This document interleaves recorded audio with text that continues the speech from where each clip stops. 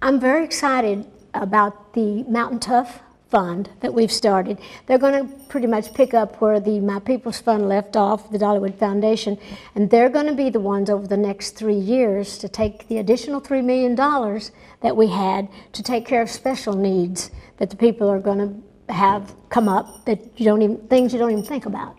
For instance, like medicine for older people, or people that have been maybe injured in the fire, or people that have jobs but don't have transportation, that maybe lost their cars in the fire. A lot of them did. So just those special needs that you don't really realize, they can go to the Mountain Tough folk, and so they're set up to take care of that.